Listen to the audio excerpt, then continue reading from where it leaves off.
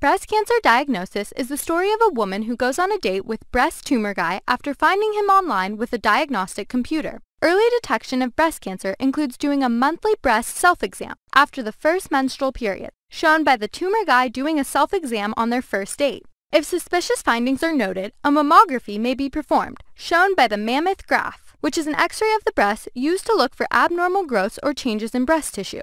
An ultrasound, shown by the ultrasound machine, may also be used to determine if a breast lump is a cyst or a solid mass. For detecting lumps not visible by mammography, an MRI for high-risk patients may be ordered, shown by the MRI's machine with up-arrow risk patient. If an abnormality is noted by the above test, a biopsy, shown by the biopsy needle, is the definitive procedure for diagnosis. The tumor size can be indicative of prognosis, and it is important to consider if the cancer has progressed to lymph node involvement, shown by the Lyme nose. To help guide treatment, clinicians often look at breast cancers in terms of receptor positivity, the receptor with positive sign.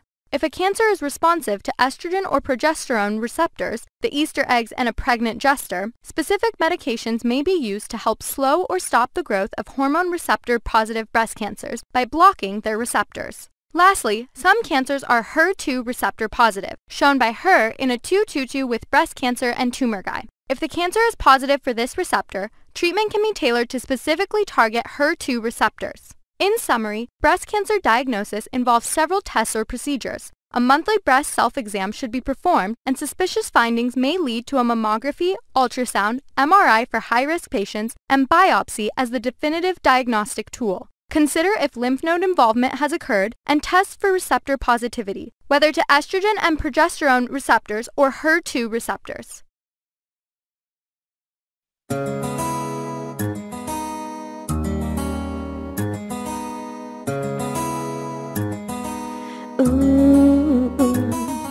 A tumor is a guy that thinks he's fly, yes, also known as a cancer.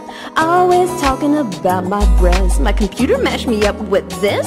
Oh, no, I don't want no tumor, no. Don't want you on this breast of mine, and no, I don't wanna feel you nowhere, no. Don't want none of your kind, no. I don't want no tumor. A tumor is a guy who's gonna get no love from me. For the rest of the story, check out Picmonic.com and sign up for a free account. There, you can also take Picmonic's quiz. The quiz automatically sets up your daily quiz by using spaced repetition algorithms based on the questions you've missed or struggled with, to make sure you study what you need when you need to. And while you're there, check out the rest of our breast disorder Picmonics. We've got a huge amount of the content you need to remember. We've got everything from breast cancer diagnosis and interventions to Phyllodes tumor and so much more. So you can lock in everything you need to know forever. Play, quiz, and spaced repetition.